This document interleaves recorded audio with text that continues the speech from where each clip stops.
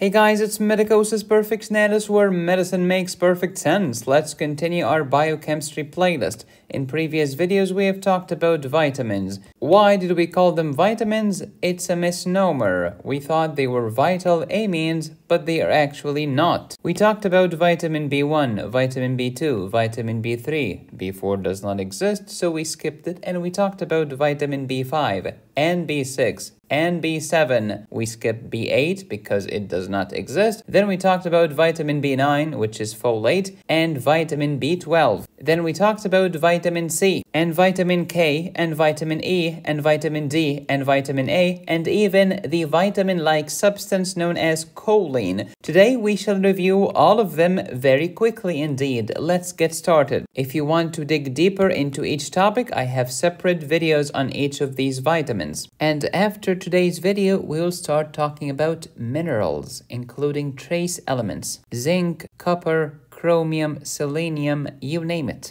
Remember, it's a misnomer. They are organic molecules, micronutrients, essential. Your body does not make them, therefore you have to eat them in the diet. They are coenzymes, i.e. they are assistants to enzymes. Some of them are antioxidants, especially vitamin E. Some of them help you make collagen, especially vitamin C. Some of them replicate cells, helping your bone marrow make blood cells such as red blood cells, especially folate and vitamin B12. Vitamin D is not only a vitamin, it's also a hormone. We divide vitamins into water-soluble and fat-soluble vitamins. Water-soluble vitamins include vitamin B's and vitamin C. Fat-soluble vitamins include vitamin K, E, D, and A. They are coenzymes. Vitamin B1 helps with the decarboxylation and dehydrogenase reactions. What's dehydrogenase? Good old reduction oxidation. B2, reduction oxidation. B3, reduction oxidation. B5, anytime you see CoA, such as acyl-CoA, acetyl-CoA, etc., you should say thank you to vitamin B5. And of course, this has to do with lipid or fat. Lipoic acid, also acyl transfer. Vitamin B6, transamination. The transaminases include aspartate transaminase and alanine transaminase. You can call them transaminases or you can call them aminotransferases. Vitamin B7, which is biotin, carboxylation reactions. And these carboxyl groups serve as binding sites for calcium. Vitamin B9, transfer of one carbon unit, which is different from vitamin B1, which transferred 2 carbon units. Vitamin B12, alkylation reaction. It helps the isomerases, the mutases, and DNA synthesis, just like folate. That's how your cells replicate, such as your red blood cells in the bone marrow. That's why deficiency of this one or this one gives you anemia, leukopenia, thrombocytopenia. Add them together, pancytopenia. Vitamin C, hydroxylation reaction, especially while making collagen. Choline, which is water-soluble, is for methylation. It's a methyl group donor. Vitamin K, carboxylation. Vitamin E, antioxidant. Vitamin D, it's a hormone, mineralization of your bones. Vitamin A, also antioxidant, rhodopsin of your eye. Water-soluble, fat-soluble. Pause and review. Let's start with the water-soluble ones, where deficiency is more likely, but toxicity is less likely because they are easily excreted by the kidney. Vitamin B1 is thiamine. Many enzymes, especially the famous dehydrogenases, need thiamine as a cofactor. Deficiency of this one is here, deficiency of this one, deficiency of this one is maple syrup urine disease. Many alcoholics are malnourished. They forget to eat. Vitamin B1 or thiamine deficiency is very common. This can lead to wet beriberi, which affects the heart, dry beriberi, which affects the nerves, Wernicke-Korsakoff syndrome, which affects the brain. Please do not confuse Wernicke's aphasia, not caused by thiamine deficiency, versus Wernicke's encephalopathy or Wernicke's disease, caused by vitamin B1 deficiency. It's a triad of ophthalmoplegia, gait ataxia, and global confusion. I see double. I cannot walk. I am confused. The acute symptoms of alcoholism can lead to Wernicke's encephalopathy. Chronically, I can develop Korsakoff syndrome with amnesia due to problems in the mammillary bodies, vicinity of the temporal lobe, proximity to the amygdala and hippocampus. Vitamin B1 deficiency is beriberi, known as Kakei in Japan, discovered by Dr. Takaki Kanahiro. Takake, that's why it's called Kakei. Beriberi, which is thiamine deficiency, can be divided into infantile and adult. The adult could be wet, dry, or gastrointestinal. We discussed all of them in great detail before. Here are the signs and symptoms of infantile beriberi. The treatment is intravenous administration of vitamin B1. Pause and review. Here is dry beriberi, nerve issues, and wet beriberi, cardiomyopathy with edema and CHF. And here is vitamin B1 in one slide. Next, vitamin B2, riboflavin. Don't forget FAD, and if you're talking about the reduced one, which is FADH2, this will give you about 2 ATP molecules in the electron transport chain. You can say 2 or you can say 1.5 depending on which textbook you're using. So when you think of FAD or FMN, you should say thank you to your riboflavin. If you want to learn about flavoproteins, check out my metabolism playlist. Why did I get vitamin B2 deficiency? Maybe due to decreased intake or maybe because of malabsorption syndrome. Here is the F mnemonic to help you remember riboflavin. F me. And the mnemonic just keeps expanding. Riboflavin deficiency can lead to stomatitis, angular stomatitis, chelosis, and cheilitis. Next, vitamin B3 or niacin. It came from tryptophan. What else came from tryptophan? Serotonin. So if I have carcinoid syndrome, all of my tryptophan is going this way to become serotonin, leaving almost no tryptophan to become niacin, which means patients who have carcinoid syndrome lack niacin. And when I have niacin deficiency, it's called pellagra. This is vitamin B3 deficiency. Niacin has two functions. At lower dose, it's your good old vitamin B3, nicotinamide. At a higher dose, it's the anti-hyperlipidemic medication. It tends to decrease your total body cholesterol, but it increases the good cholesterol HDL. FAD goes with riboflavin, which is vitamin B2, but NAD and NADP goes with vitamin B3. And this vitamin B3 derivative is going to give you 3 ATP molecules in the electron transport chain. You can say 3 or 2.5 ATPs depending on which textbook you're using. What's the most common cause of vitamin B3 deficiency? Eating only a corn-based diet, which lacks niacin and lacks tryptophan unless it has been artificially enriched. These famous enzymes that required thiamine as a cofactor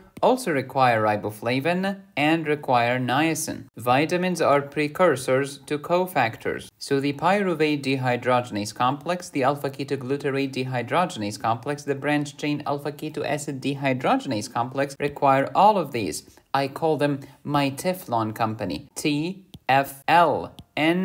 company. Co. Pearls for the pros. Hartnup disease is a disease where I have a defect in the protein that transports neutral amino acid, including tryptophan. Therefore, I get tryptophan deficiency. If I am deficient in tryptophan, I'll be deficient in his son or daughter, niacin. So I get niacin deficiency, which is pellagra, which is a great name for my future daughter. Come on, Pellagra, how are you today? She will have a happy life until she goes to medical school. Carcinoid syndrome is a cause of pellagra.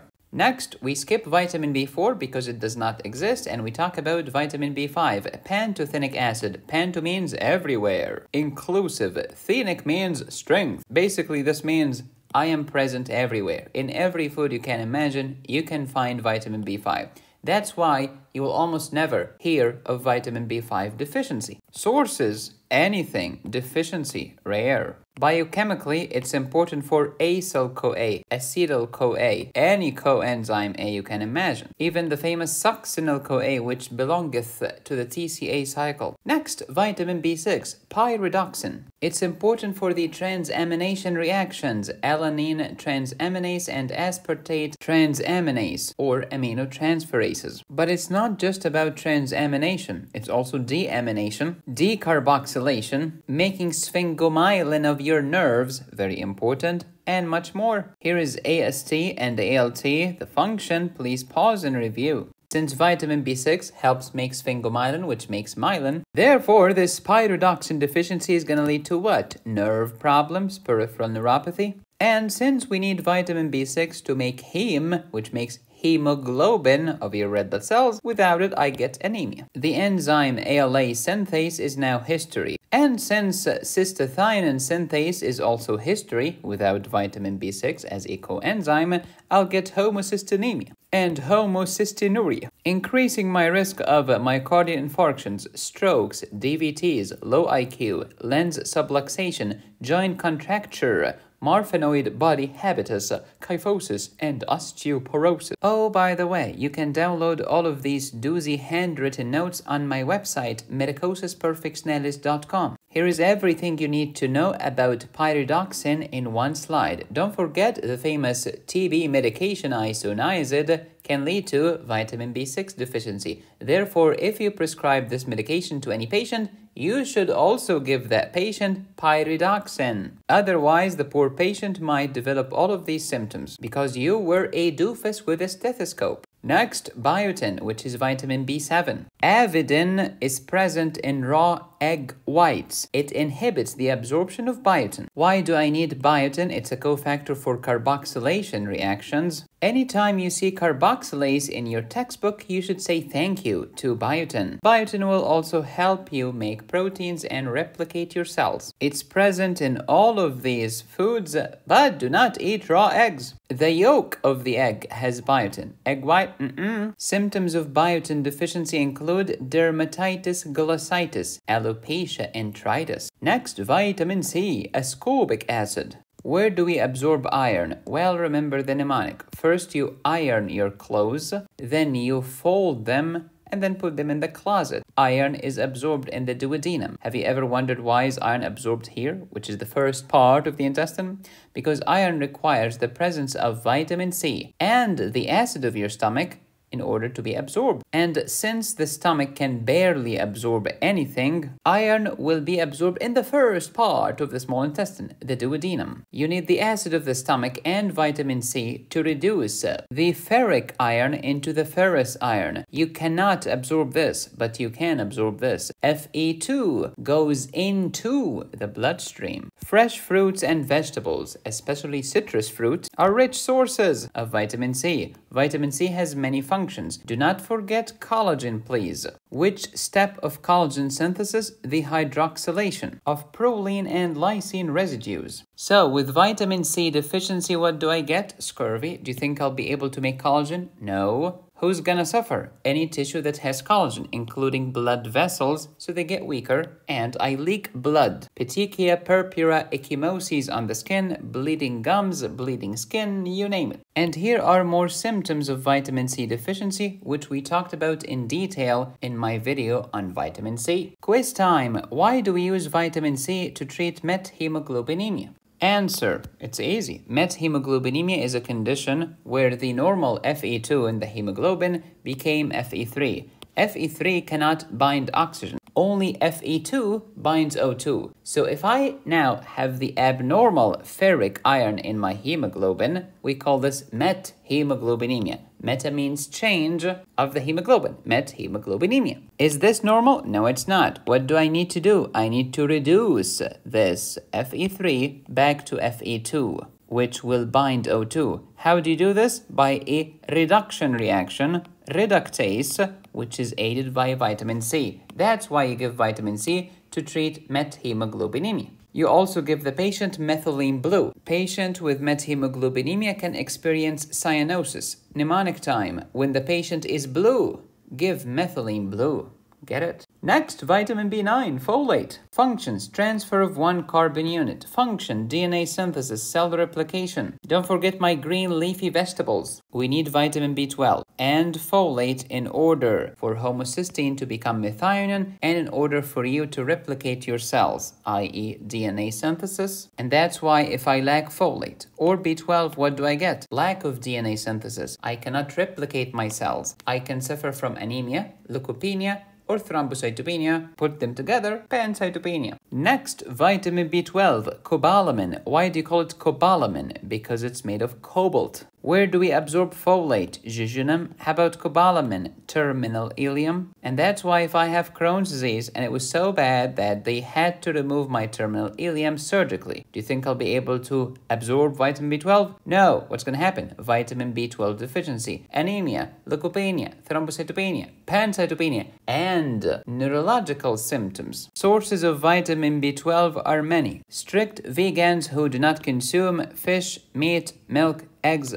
organ meat, clams, etc. are at a higher risk than the normal population of developing B12 deficiency. This, of course, does not mean that most vegans have B12 deficiency. It just means that they are more likely. Many factors have to align together so that you can absorb vitamin B12. A problem in any of them can end up with vitamin B12 deficiency. Examples include being malnourished, chronic sialadenitis, pernicious anemia, achlorhydria, gastrectomy, chronic pancreatitis, prolonged use of antibiotics, the parasite Diphyllobothrium latum, malabsorption syndrome, ileal resection after Crohn's disease. If I lack folate or B12, homocysteine will not become methionine. What's going to happen to homocysteine level in the blood? It will go up, and in the urine, it will go up. Homocystinemia, homocystinuria, risk of heart attacks, strokes, DVTs, low IQ, lens subluxation, joint contractures, etc. Here's a very important comparison between folate and B12.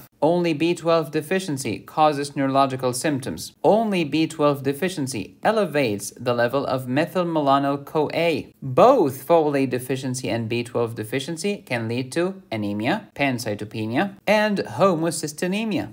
Pause and review. We're done with the water-soluble vitamins. Let's review the fat-soluble vitamins. The most important two slides about the fat-soluble vitamins is this one and this one. Remember, in order for you to absorb fat or fat-soluble vitamins, 3 organs have to be healthy. You need a healthy liver and gallbladder and biliary system. You need lovely pancreas and a doozy intestine to do the actual absorption. Therefore, liver disease, bile disease, pancreatic disease, intestinal disease can lead to malabsorption of fat and fat-soluble vitamins. The fat-soluble vitamins are K, E, D, and A. If I lack vitamin K, I bleed. If I lack vitamin E, I get anemia with acanthocytes. I get neurological symptoms and myopathy. I may lose my dorsal column of the spinal cord, leading to loss of vibration, proprioception, fine touch, and fine pressure sensations, as well as 2-point discrimination. Vitamin D deficiency can lead to bone problems. In the young, it's called rickets. In the old, it's called osteomalacia.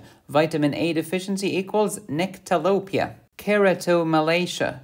Vitamin K. Vitamin K is important for gamma carboxylation of the coagulation factors. It's important for calcium binding proteins as well as oxidative phosphorylation. So normally, vitamin K makes me clot my blood after injury. It increases bone calcification, which is amazing, and it decreases soft tissue calcifications because soft tissue calcifications are evil. Ergo, its deficiency can lead to bleeding and bone problems and abnormal vessel calcifications. Here is the process of vitamin K gamma carboxylation of glutamic acid residue from glue to GLA. Look at all of this carboxylation action. The lovely epoxide reductase is inhibited by warfarin. That's why it's a blood thinner. It can lead to bleeding. Which specific coagulation factors need this gamma carboxylation? 2, 7, 9, 10. Causes of vitamin K deficiency. I'm not eating it, or I have something interfering with its absorption, or I have a problem in the liver or biliary system, or a pancreatic problem or a gut problem. These are the 3 organs needed to absorb fat and fat-soluble vitamins. Or I have liver failure. No liver, no gamma carboxylation because it takes place in the liver. Or if I'm taking warfarin, which inhibits the gamma carboxylation. Vitamin K, normal functions, abnormal levels. Symptoms of deficiency. Normally, it's carboxylation, COO. Abnormally, it's BBC. And here is vitamin K deficiency in one slide. Pause and review. If I have vitamin K deficiency, platelet count, normal. Bleeding time, normal. PT and PTT, both are prolonged. Next, vitamin E. Antioxidant, big time. We'll see who's gonna remember this for my upcoming video on selenium. Vitamin E is important for your red blood cells, your muscles, your nerves, and your retina, precisely because it's an antioxidant. Normal functions, symptoms of deficiency. Each one corresponds with the symptom. And here are the symptoms of vitamin E deficiency. Pause and review. Be very careful because vitamin E excess inhibits gamma carboxylation, which means it acts as if it's warfarin. And that's why there is an interaction between vitamin E and warfarin. So if you prescribe warfarin to your patient, tell them not to take vitamin E supplements. Vitamin K and vitamin E are kinds of opposite. Vitamin K is pro-coagulation. Vitamin E is pro-bleeding. Deficiency of vitamin K, I bleed. Deficiency of vitamin E, I get a hemolytic anemia. Vitamin K excess, hemolytic anemia. Vitamin E excess, bleeding. Next, vitamin D. When you hear of ergosterol, dehydrocholesterol, think of vitamin D. Ergocalciferol and cholecalciferol, respectively, thanks to ultraviolet light. Is it UVA or UVB? Well, UVA is for your KOH. It's the wood lamp, but UVB is the one that activates your vitamin D. Also, it's the one that increases your risk of skin cancer. This pathway of making the active form of vitamin D, calcitriol, is very important. You need your skin, you need your liver, you need your gut, you need sunlight to provide you with UVB. The liver has the 25-hydroxylase, and then the kidney has the 1-alpha-hydroxylase, boosted by parathyroid hormone. Magnesium is a cofactor here and here. How does the active form of vitamin D act on the target organ, like your bone, your gut, your kidney, etc.? By zinc fingers. We'll talk about these in greater detail in my upcoming video on zinc, because after we finish talking about vitamins, we'll start talking about minerals. Symptoms of vitamin D deficiency are many. Don't forget bone problems. Coming up next, vitamin A also works by zinc fingers. Also, the receptor is inside the cell. Don't forget, vitamin A can terminate a pregnancy. It's also teratogenic. Functions of vitamin A and symptoms of deficiency. Don't forget the night blindness, the metaplasia, the abnormal keratinization, keratomalacia of my cornea, bone and teeth problems, dry skin, dry mouth, dry eyes. Symptoms of vitamin A deficiency. Pause and review. If you need to recall these, please refer to my video on vitamin A. Next, choline, the vitamin-like molecule that is water-soluble and important because from choline you make acetylcholine and sphingomyelin and lecithin. Choline removes fat from the liver, decreasing the accumulation of lipids in the liver, i.e., choline is lipotropic, and therefore choline deficiency equals accumulation of fat in the liver, fatty liver disease, increased ALT,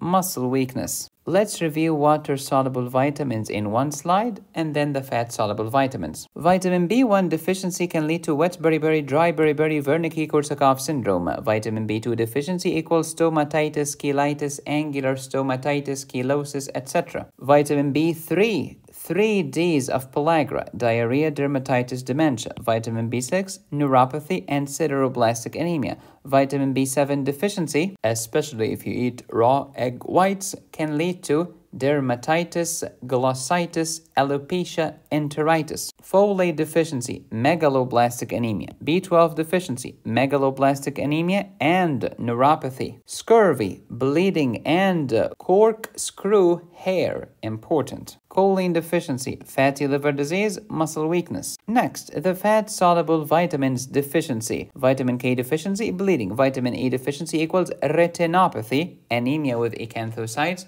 peripheral neuropathy, vitamin D deficiency, rickets or osteomalacia, vitamin A deficiency, nectalopia and keratomalacia. Do you want to learn more about the thyroid hormone, the estrogens, the insulins, their type, and how to calculate the dose for a patient with diabetes, and what medications affect bone health? Then download my endocrine pharmacology course at medicosisperfectionalis.com. I also have a course for the acid-base imbalance. It will teach you about HAGMA, NAGMA, respiratory acidosis, respiratory alkalosis, metabolic alkalosis, base excess, base deficits, compensated, uncompensated, partially compensated, you name it. You will even learn about the serum anion gap, the serum osmolar gap, the urine anion gap, the stool osmolar gap, and much more. Download it today at medicosisperfectionalis.com. If you do not wish to download my premium videos and would rather watch them right here on YouTube, click the join button below this video or the link in the description and choose the highest tier. You will gain access to more than 300 premium Medicosis videos. Thank you for watching. Please subscribe, hit the bell, click the join button, support me here or here. Go to my website to download my courses, notes, and cases. Be safe, stay happy, study hard. This is Medicosis Perfectionalis, where medicine makes perfect sense.